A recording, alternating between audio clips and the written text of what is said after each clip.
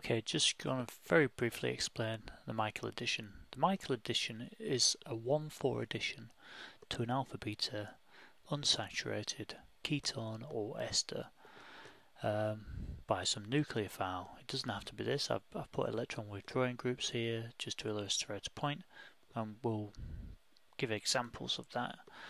Basically, it gives this species here. So if you ever see anything where the you have a carbon, say this position, 1, 2, 3, 4.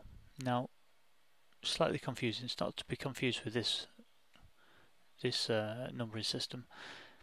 It's more for retrosynthesis. If you ever see something where you've got 4 carbons away from a carbonyl species like this, or even a double bond, then you can start to think about a Michael addition, because it all happens around these 2 carbons here. Okay, so these 2 carbons here, this one and this one, are where the addition's really taking place. And if you're doing retrosynthesis, then it's at that bond there that you can disconnect. Okay, so you can know that you can add these 2 species together. I'll just go back a bit, I don't want to mess it up. Okay, so let's have a look at this. Let's have a look at some examples of this.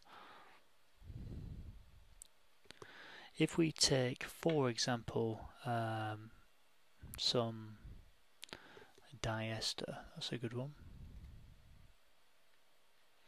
So take a diester, a diethyl ester,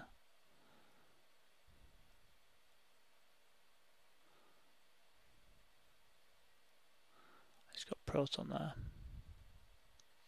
If we deprotonate that with some base, doesn't matter what base it is for now, I'll put some lone pairs on the base. We deprotonate that, it should be quite stable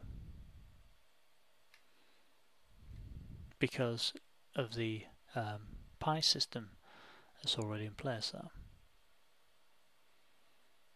Draw a negative charge there. Oops. Draw that a bit better.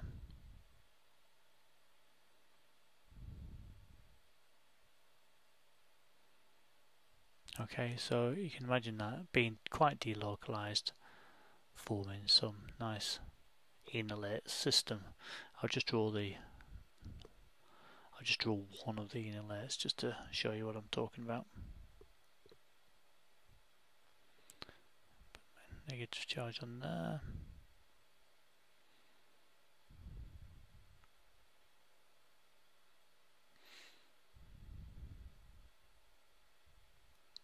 Okay, so that can go there, and then obviously it can go down here as well, so it's a nice stabilized intermediate.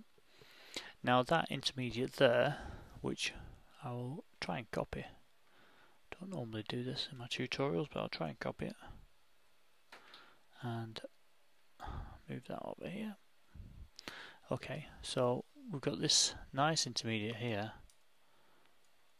which is quite a reactive intermediate, I suppose, because it doesn't want to stay like that, and that can react with a Michael adduct, Michael acceptor, should I say, sorry, not adduct.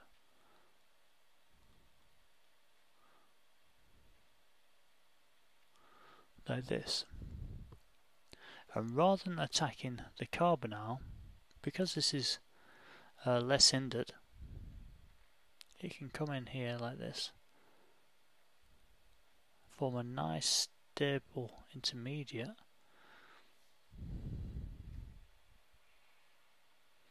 to give the diethyl ester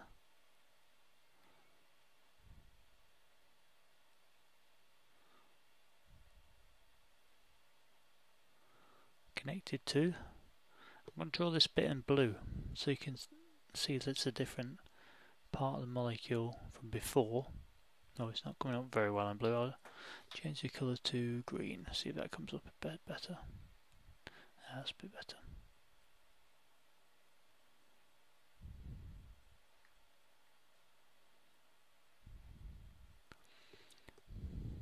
actually. I've done that slightly wrong there, so I'll just delete that. So this here really should have been a double bond, and this should have been the enolator here. So this is a double bond. It's not drawn very well there. So let's see if I can make that look a little bit better. Let's draw that again. Okay, so make that more defined double bond. I just can't draw that double bond today. Okay, so that's your inlet therefore, which will tautomerize back.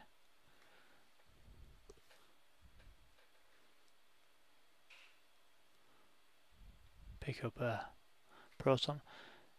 Remember, if we're in a negatively charged environment, I'm going to use ethanol. So we've got ether. We've got ethoxy species around. I'll just use ethanol.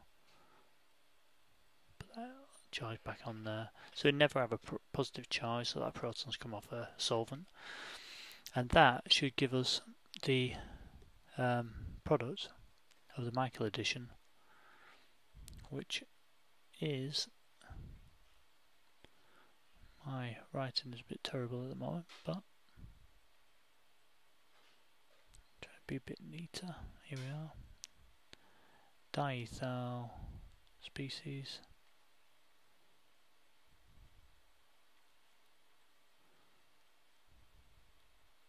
And that is the Michael addition.